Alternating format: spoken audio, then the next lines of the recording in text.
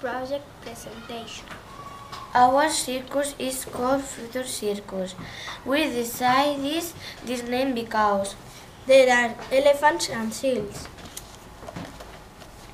Is used a box and the different papers to make the big dog. We use a PlayStation to make the characters. There's a ringmaster, a clown, a human cannonball, a bailarina, a lion, a tiger, a strongman, a horse, a seal, a penguin, an elephant. The most difficult things was the elephant, the hawk, and the ringmaster.